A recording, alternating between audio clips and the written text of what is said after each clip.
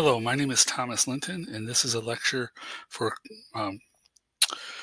Christian Worldview on existentialism and the meaning of life, or existentialism and the Christian worldview. This is essentially a internal critique of the implications of existentialism as a world.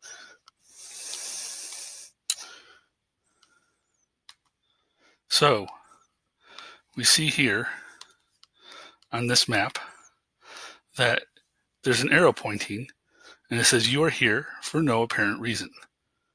This is implications of what existentialism is as a worldview. Now you notice there's all these different paths. That also is imperative of existentialism, because existentialism does believe that we arrive on the scene with for no apparent reason, but we then determine our outcome in life. So let's continue on.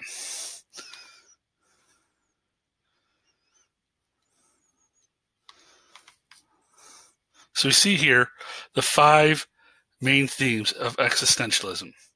And this is provided from a book by Thomas Flynn called Existentialism, A Very Short Introduction. So within the 5 basic themes of existentialism, we see existentialism precedes, existence precedes essence, time is of the essence, humanism, which means it's person-centered, freedom and responsibility, and ethical considerations are paramount. So let's examine theme 1. So here we see theme 1 says existence precedes essence. Now, what your essence is a result of your choices, your existence, rather than the reverse. Essence is not destiny. What you are is what you make yourself to be. There is no predetermined pattern of life. The idea of that no general, non-formal account of what it means to be human can be given. There is no predetermined case of what humanity is prior to the case, since that meaning is decided in and through existing itself. Now, the Christian worldview differs from this, because the Christian worldview says that we are image of God. And so right there we see a difference. So we come to theme number 2. The second theme of existentialism is time is of the essence. We are fundamentally time-bound beings. Now what this means is that we live a certain amount of time in this life, and we have to be present in this life. We give value and meaning to the choices we make. And you'll see that what this means later, the implications of this in the existentialist worldview. So we see theme number 3, existentialism is a humanism. So existentialism is fundamentally a person-centered philosophy. It's a philosophy of life that's person-centered, meaning it's centered around each individual. That also means it's arbitrary. There's a lot of arbitrariness in it.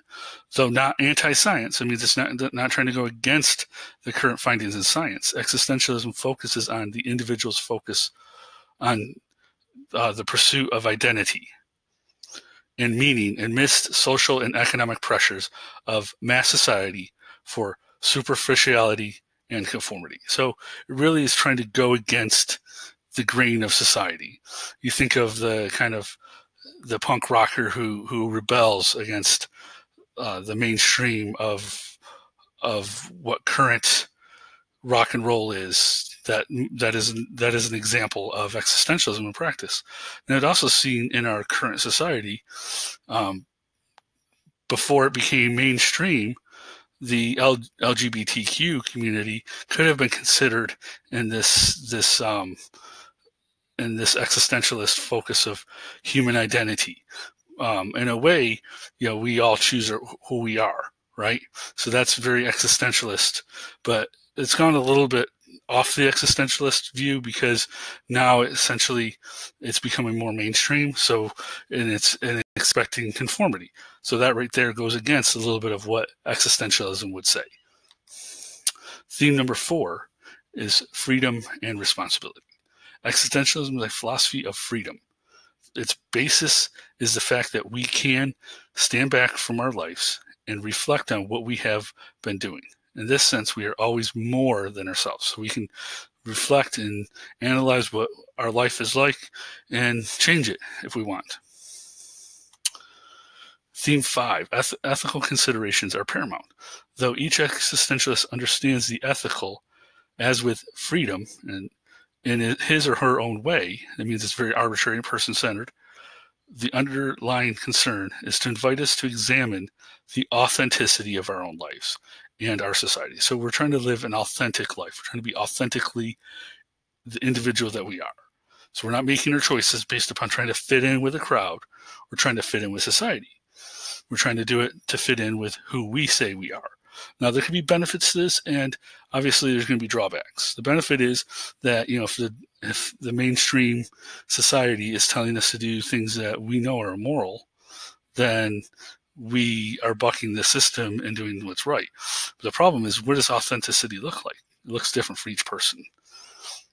And then we'll look at that later. We'll look a little bit more later what that could look like.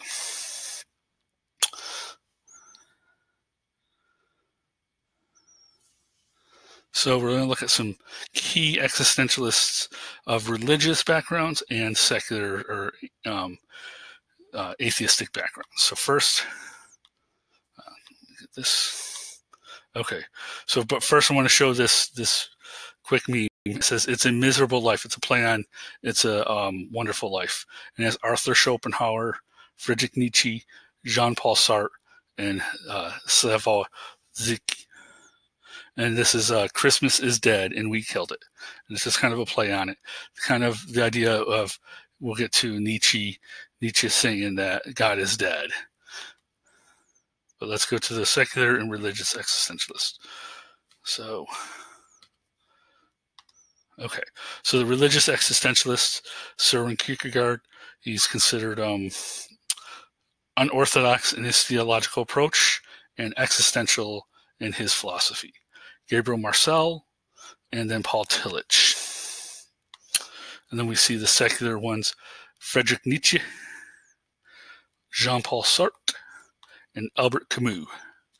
And there's more than this, but these are examples of religious and secular. So it's not just, there are religious minded existentialists. So it's not solely an atheistic one, but I will say here that it is existentialism, I think, is more consistent with an atheism than it is theism.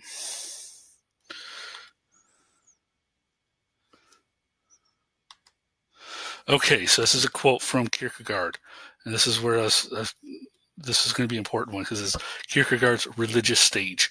And the quote says, about Kierkegaard by Thomas Flanagan, Existentialism, a Short Introduction, says, "In Kierkegaard's view, the leap of faith constitutes entrance into the religious sphere and the highest form of individuation. Here, the operative categories are neither pleasure and pain, as in the aesthetic sphere, nor good and evil, as in the ethical, but sin and grace. The model is Abraham, who, in his story of Genesis, was ready to sacrifice his only son in obedience to God's command. Notwithstanding the divine promise, the old man would be the father of many nations. The categories of the ethical are suspended in response to a divine command addressed to Abraham alone. The religious individual is, therefore, beyond good and evil." And this is important to understand because this is making the religious stage very person-centered, very individual basis. So it goes against kind of the Christian notion of revelation in the Word of God and Scriptures. We see here a religious stage that's personal revelation, not objective revelation in the Scriptures. So existentialism is a humanism. Let's look at the contrast here. The contrast then is that, let's see if I can find a place to put me that won't be in the way. Okay. Well, this will be good, I guess. Let's move myself up here in the corner. Okay. So, in arguing that existentialism is a humanistic philosophy, Sartre means that it places the human being at the center of its attention and at the apex of the moral value hierarchy. Though he mentions theistic existentialism existentialists in his lecture, citing Jaspers and Marcel as examples, it is difficult to find room for them in the body of his speech. Rather, he insists that the ultimate value, the goal of our endeavors, should be the fostering of freedom and of the individual, by which he means the enhancement of his or her concrete possibilities of choice. The creative freedom, he implies, should not be sacrificed to any higher value, whether it be the class of the Marxists or the God of religion. So again, this does not necessarily go against what Kierkegaard said, because Kierkegaard was making it highly individual as well. So it's just a matter of a God that's over all. You can have your own personal God as long as it's not a God that dictates on other people.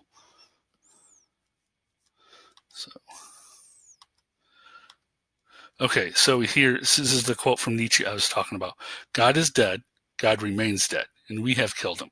Yet, his shadow still looms. How shall we comfort ourselves? The murderer of all murderers? What was holiest and mightiest of all, what the world has yet owned, has bled to death under our knives. Who will wipe the blood off us? What water is there to clean ourselves? And again, this is the idea that now that we've killed God, now we have to create something in place of God. And how are we going to do that? This is a funny little meme. This is Snoopy from Charlie Brown, and he says, "Where am I going? What am I doing? What is the meaning of life?" Again, that's one of the things we're talking about today. What is the meaning of life? For the existentialism, it is what you make it out to be. So, again, this is Thomas J.J. Altheiser from the New Gospel of Christian Atheism. So you can see Christian atheism is a existentialist philosophy. With the full and final actualization of the ultimate death, all innocence disappears. Every possible historical return is ended. Transcendence does not simply vanish, but becomes ultimately alien. And a new total nothingness is everywhere. For the death of God is inseparable from the advent of a new, truly new, and even total nihilism. A truly new desert and abyss. A nihilism that Nietzsche knows as a consequence of Christianity and consequence of the uniquely Christian God. That God who alone has made possible and necessary our ultimate abyss. So again, the words of Nietzsche about the death of God, and this is playing off of the nihilism that results. Nihilism is essentially life is meaningless. And that's the crux of where the foundation by which existentialism is building off of. Existentialism is we arrive at the scene to nothingness, and we have to build something from it. We have to make our own existence. And that's why it's more consistent with atheism than theism. So another meme, and this says, "Hand over the money or I'll explain the absurdity of all human activity." An existential threat, and it kind of shows the French philosopher there smoking a cigarette.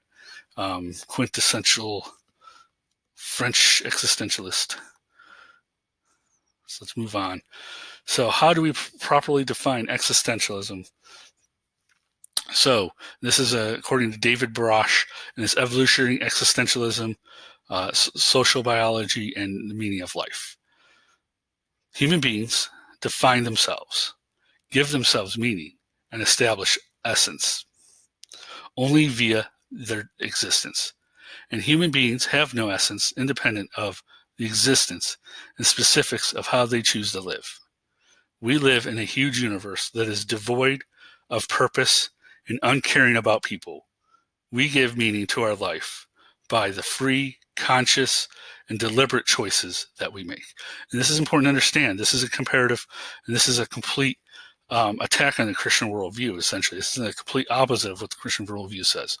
If anything, this is a statement that is consistent with what happened in the garden with the rebellion.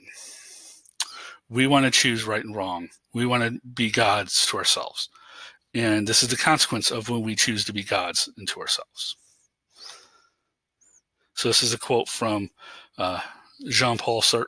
It says, "What is meant here by saying that existence precedes essence?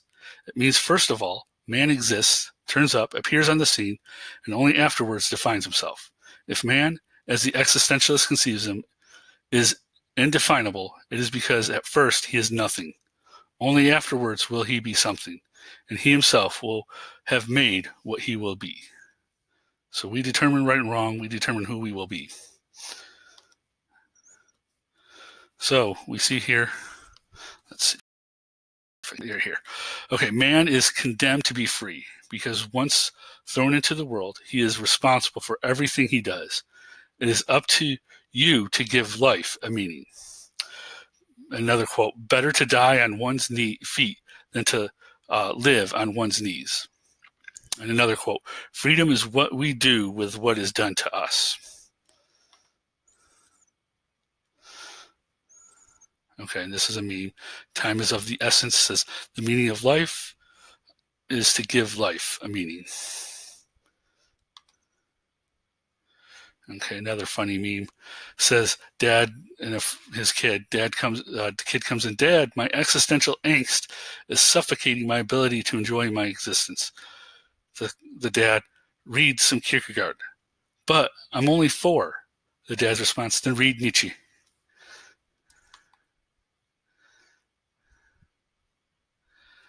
So let's move me down here. So ethical considerations. Now, this is where we get to the good faith versus bad faith. And the choice of authenticity appears to be a moral decision, is what Jean-Paul Sartre said. So let's examine that a little bit. Let's flesh that out. Okay? What is the Sartrean notion of bad faith then? Let's start with that. It is a widespread notion of self-deception. It is the notion of neglecting our openness to being and instead to go with the flow. It is to live inauthentically as quote unquote they do. That means the rest of society, even our friends or family. So Sartrean notion has 2 types of bad faith. The first type is found in a deterministic worldview, deterministic view.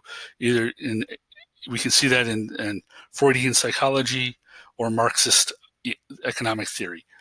They relieve us of the anguish of our freedom, being for ourselves or conforming to social norms. So it's either of those two, really, when it comes to this.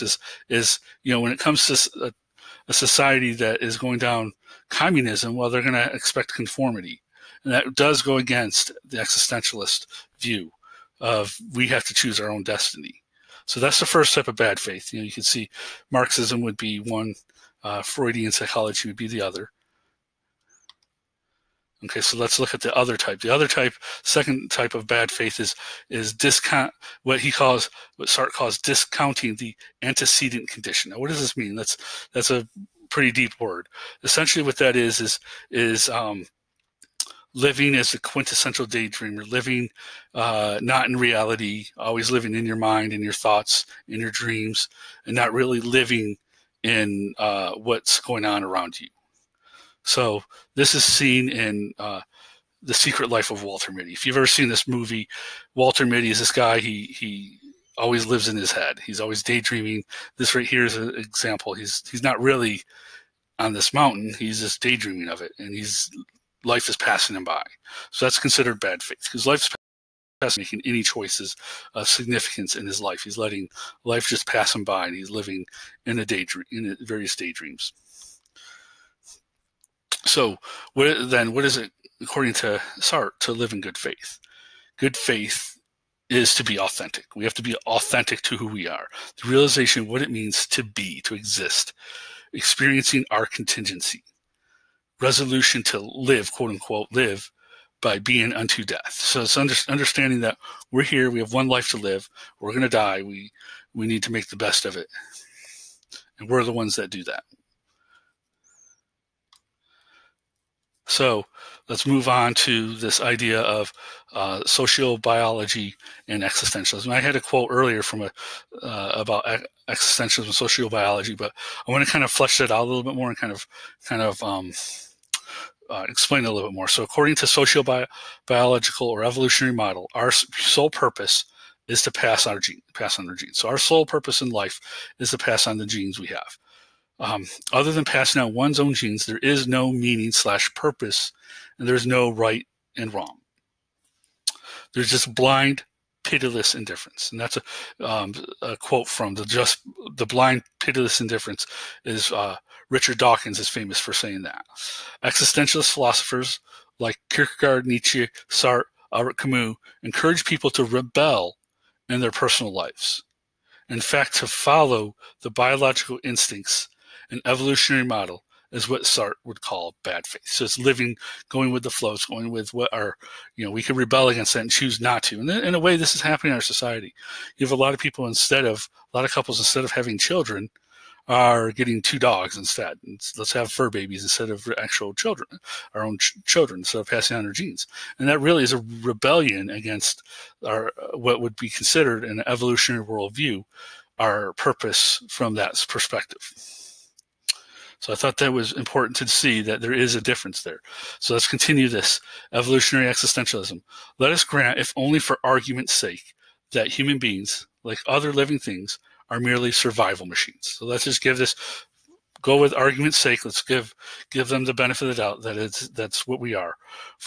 So we are survival machines for our genes, for their genes. Robots whose mandated purpose is neither more or less than the promulgation of those genes. If so, then there's no more inherent meaning to life as seen in the evolutionary terms than viewed by the existentialism. So essentially, the existentialism has no more or less bearing on what is considered meaning in life than evolutionary model. Neither one of them can really give you any ultimate meaning to our life. And that's important to understand because Christianity does give us ultimate meaning.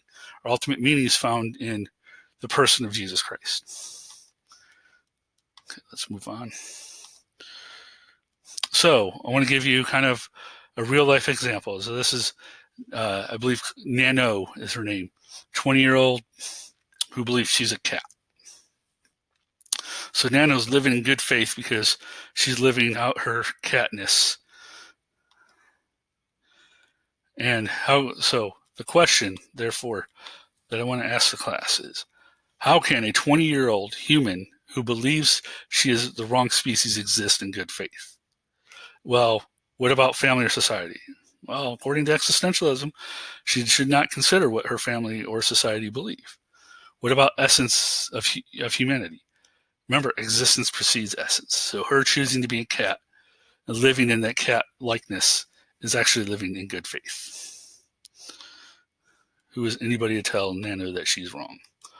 So let's flesh this out. Let's try to move this around. Okay, well, I just guess we'll be done here. Okay, so I want to give a worldview analysis of existentialism. Now, I said earlier that existentialism is arbitrary and person-centered. So there's not a specific, this is what all existentialists believe.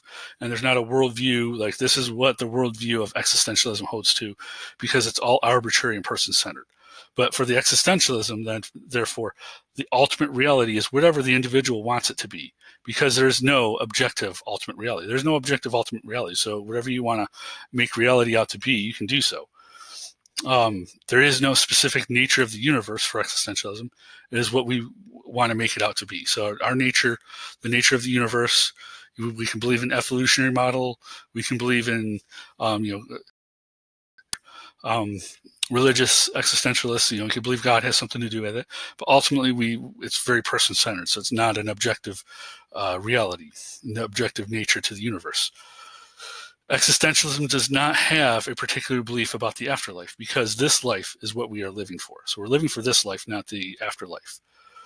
Existentialism believe we are to live in good faith and not go with the flow and or be a daydreamer. So we don't want to be a daydreamer. So the only real ethical consideration there is we're not to conform to what others want us to live like, and we're not to be a daydreamer and just let life pass us by. So according to existentialism, we determine our purpose because there's no ultimate meaning. So we have to do the best we can to make meaning out of non-meaning. So, internal critique of existentialism. Existentialism is a philosophy of life that attempts to make sense of our existence absent of ultimate reality and meaning. A life devoid of ultimate meaning cannot pass the coherence, correspondence, and practical worldview tests. It just cannot. I mean, it's not going to. It's nothing about it that is coherent, because, what's to say that, the person that's doing good and working for a really good nonprofit, doing really good things for society, is any better than the serial killer who thinks killing his neighbor is better than helping his neighbor. There's really nothing that makes one better than the other. So the Christian worldview is really the only alternative to present. There's no real other alternative to present. So the Christian worldview provides ultimate reality in the Trinitarian God, and then the redemption through Jesus Christ, the Son of God.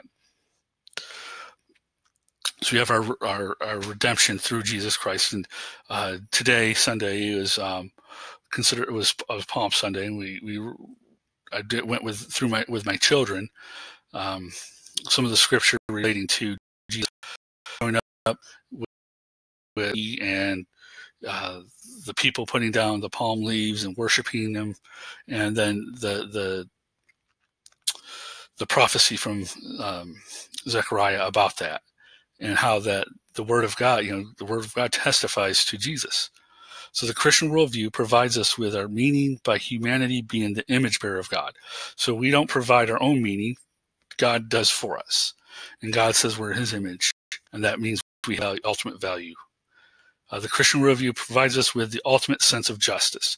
So in existentialism, there is no ultimate justice for the Hitlers of the world. There's no ultimate justice for the serial killers of the world. There's no ultimate justice for the rapist. Ultimately, there is no ultimate justice. God is the ultimate judge. He will provide justice where existentialism has no justice. So I have here the antithesis and the unbeliever. So unbelieving worldview, existentialism, and the antithesis is the Christian worldview. So I want to finish off and end this lecture with one final screen.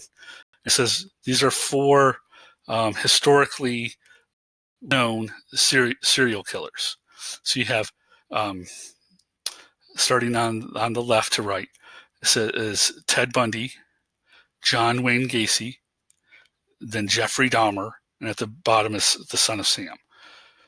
So these are 4 historically known and popular serial killers of the last 50, 60 years. And the question I ask, according to existentialism, are these men bad?